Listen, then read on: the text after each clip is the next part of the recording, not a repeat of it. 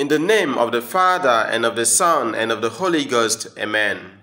Hail Mary, full of grace, the Lord is with thee. Blessed art thou among women, and blessed is the fruit of thy womb, Jesus.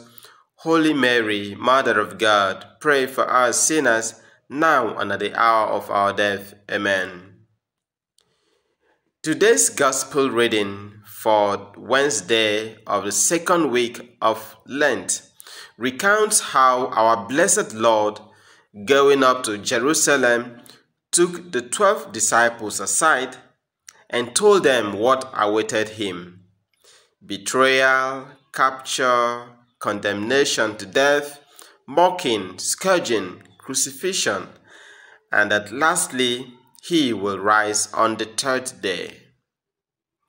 Consider that his passion continues today, ever living, for he is mocked by those Christians, false Christians, who deride him through prayers and genuflections while leading a life at variance with the Christ-like life.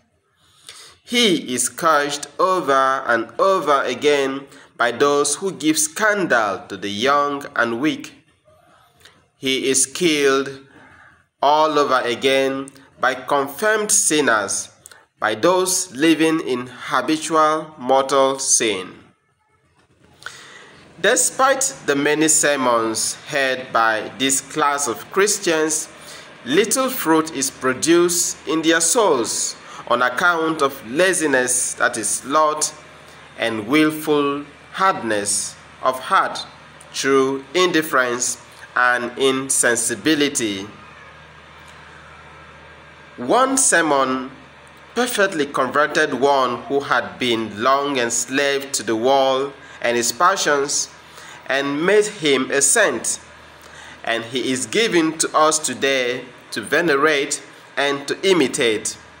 We speak of St. John of God. Dear faithful, make it a point not to be numbered among those who mock our Lord today by living lives contrary to their external show of piety and devotion, nor among those who give scandal to the young or weak, nor among those living in habitual mortal sin. Like St. John of God, be converted to God with your whole heart and live your days in fitting piety and unmolested devotion. God bless you. In the name of the Father, and of the Son, and of the Holy Ghost. Amen.